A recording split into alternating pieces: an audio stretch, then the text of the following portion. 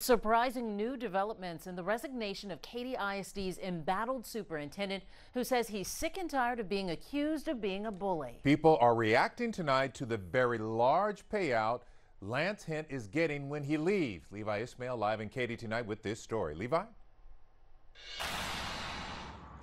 Well, at the time when this vote was actually happening, it was so quick. Many people were heard out loud asking, what just happened?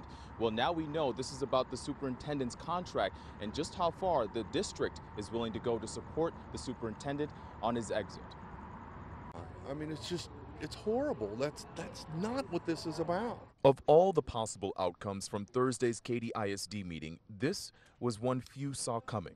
Effective January 1st, 2019, I will resign and retire as superintendent of Katy ISD.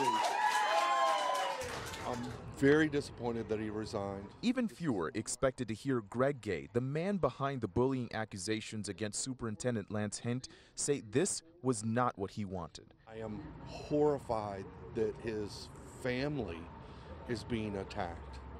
You know, the people attacking his family are just as bad to me as he was to me.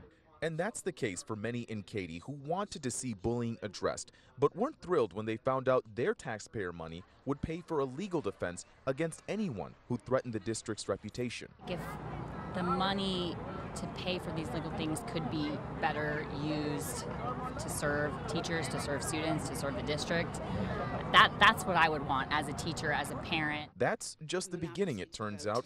All those in favor, please raise your right hand and say aye. This vote that left many stunned. Motion passes 7-0.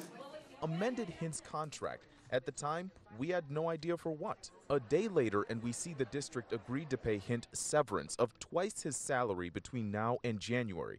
That's roughly $770,000. Money some feel he's entitled to. To pay him his severance is probably the right thing to do to expedite his departure. I felt like from the very beginning, he is the right person to fix the problem. There are, of course, stipulations to this contract, one being that Hindt has to stay until January, until that contract is up, so that they can try and make sure to have a replacement in line for Hindt. Now, as for the actual defamation lawsuits, there is no timetable for when we can expect any legal action. Back to you. All right, Levi Ismail reporting. Thank you so much. For the first time in 15 years, Clara